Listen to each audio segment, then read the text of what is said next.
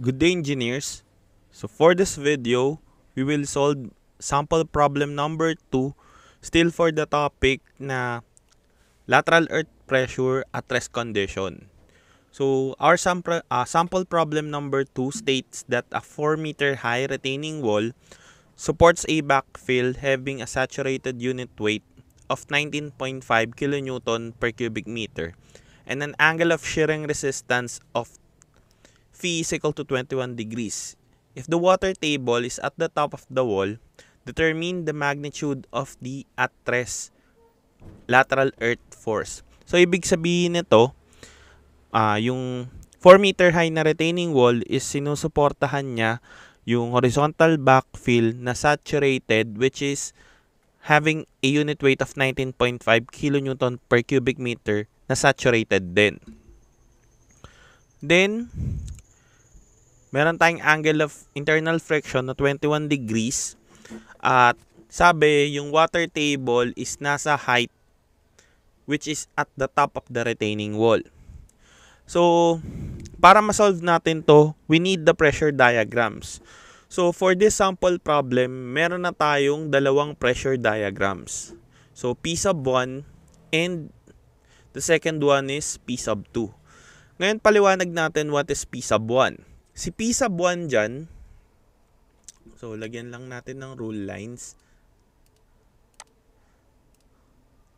So, si P sub 1 dyan is for the pressure nung lateral earth.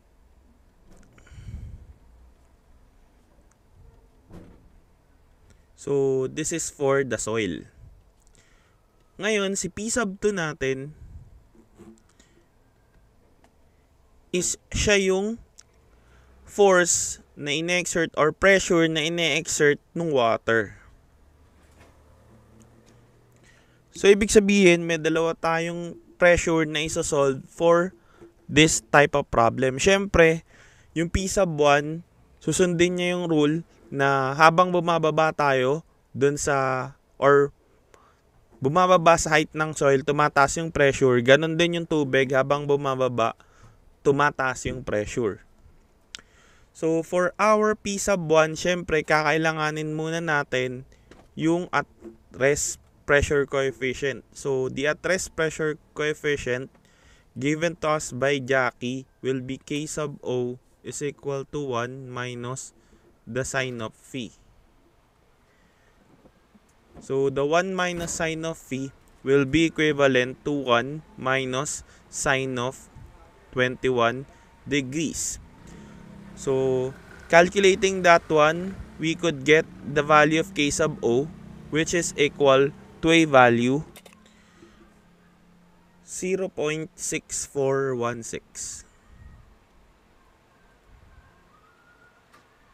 So, ito ngayon yung at rest earth pressure coefficient natin for the sample problem. So, we could now solve for the value of P sub 1. So, our P sub 1 will just be equivalent to a value K sub O times gamma prime H. So, syempre, yung soil natin has a full height of H. So, ngayon, kailangan natin yung gamma prime or yung effective unit weight. Sabi sa problem natin, yung 19.5 is a saturated unit weight.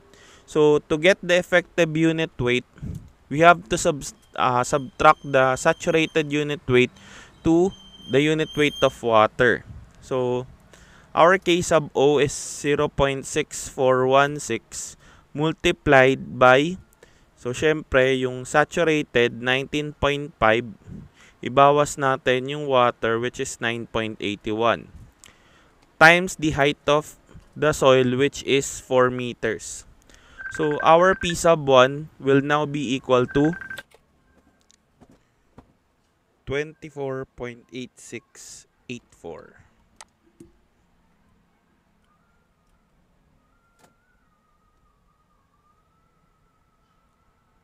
So, that is in kilopascal. So, ngayon, isunod natin yung P sub 2 natin, which is the pressure caused by our water. So, yung pressure na yon will just be equivalent to the gamma ng water times the height ng water. So, dito wala na tayong at rest earth pressure coefficient kasi wala naman tayong or hindi naman to soil. So this is water. So hindi na natin isasama dito yung at rest earth pressure coefficient. That is just gamma ng water times height na lang. So that will be equivalent now to 9.81 times the height of water, which is 4 meters. So our P sub 2 now will just be equivalent to a value of 981 over 25.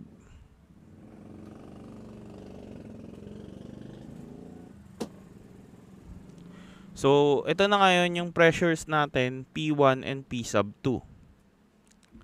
Ngayon, ang pwede nating gawin is to add the two pressure or the two pressure diagram.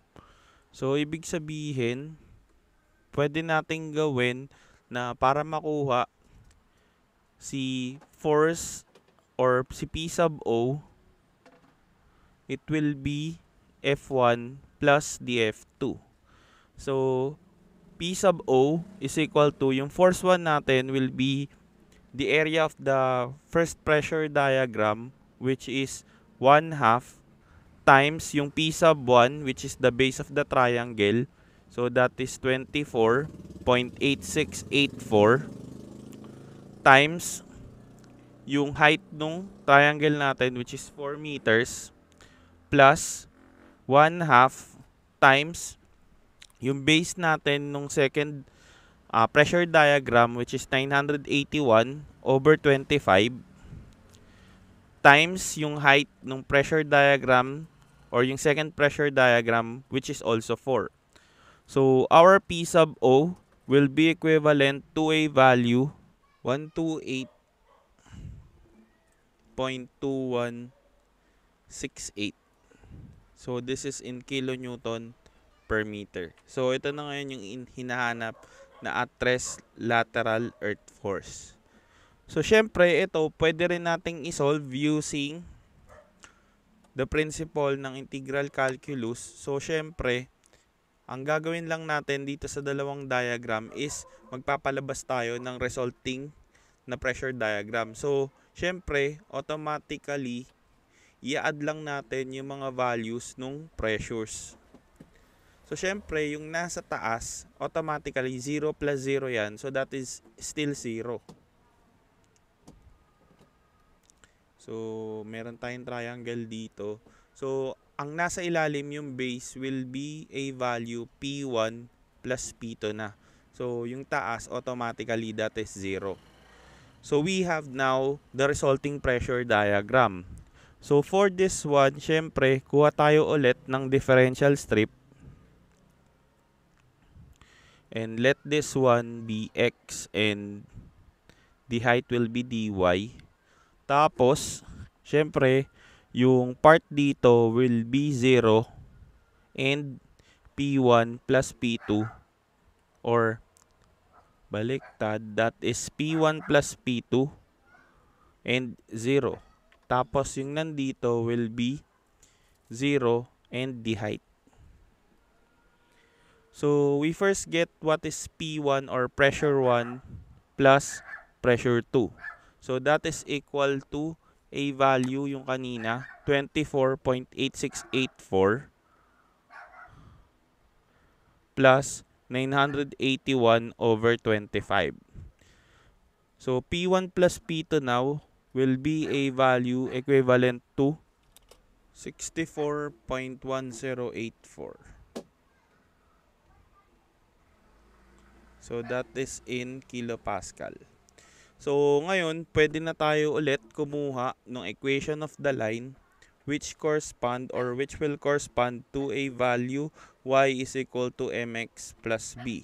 So, yung m natin, syempre, still, that is rise over run. So, that, ang rise natin will be 4 minus 0 ulit kasi the height is 4. Tas this one is yung P1 tsaka P2. So, divided by 0 minus 64.1084. So, our slope will be equivalent to a value 0.06 0.06239.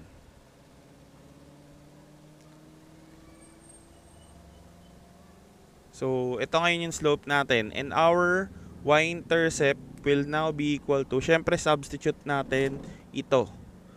So, alam din natin na ang lalabas dyan will be 4. Kasi x is 0. So, automatically, our y-intercept will be 4. So, we now have an equation y is equal to the m, which is 0.06239 x plus 4. Arranging the term para yung equation natin maging in terms of y, so that will be y minus 4 is equal to 0.06239x. Pero remember, may negative yun kanina, so this will become negative. Ito negative din. So, ayusin lang natin. So, negative 0.06239x. Dividing both sides by negative 0.06239, we can have a value 4 minus y over 0.06239 is equal to x.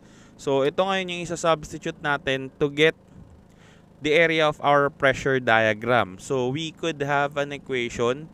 Yung P sub O natin will be equivalent to an integral of dA, which is integral of x dy. So, P sub O will just be equivalent to a value integral of 4 minus y over 0.06239. So, that is times dy.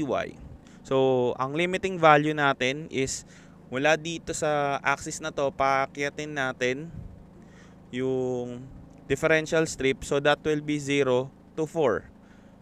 Computing this one using our calculator, we will have P sub O equivalent to, so that is 128.2257. That is in kilonewton per meter. So, eto, nagbago lang yung decimal niya, yung second and third decimal, kasi nga, nag-round off na tayo ng value ng slope. So, ibig sabihin, merong changes dun sa first or second decimal. So, ang discrepancy lang naman nilang dalawa will be a value. So, that is 0.0089, which is almost negligible since almost nandun sa last two decimals yung difference nila. So that will be all for our sample problem number 2. Again, this is Engineer Rodolfo. Thank you for watching and don't forget to subscribe to Butch TV.